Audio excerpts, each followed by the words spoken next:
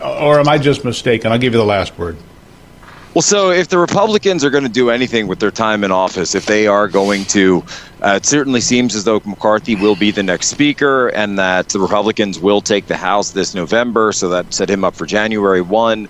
I think that this needs to be case in point number one, the financial dealings of Hunter Biden, how they are intertwined not only with the previous, right, it was the Obama-Biden administration, but those dealings and those public policy decisions that were made, the firing of these prosecutors in Ukraine and all of this, but also the ties between this direct, we can see, right, the Strategic Petroleum Reserve, which is supposed to be used for natural disasters or if the U.S. comes under invasion or something goes wrong with our pipeline infrastructure across the South or the Gulf Coast, where the majority of America's oil infrastructure and refineries, I think most people know that that's where it is. It's in the Gulf Coast, right? And that's also, unfortunately, where hurricanes tend to be. So this is the reason we have our reserve.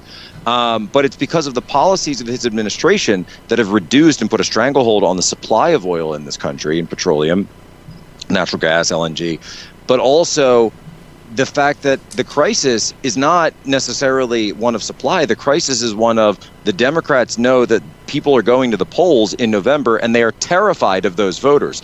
That's why they're dipping into the reserves. So God forbid we do have another horrific hurricane and we're going into hurricane season here. It's going to be a problem. I mean, it's going to be a problem. It's there for the military. It's there for natural disaster. Donald Trump filled those reserves. Cheap, by the way. He filled it cheap. And now if you try to refill it, look at the price of energy all over, but we'll have to leave it there.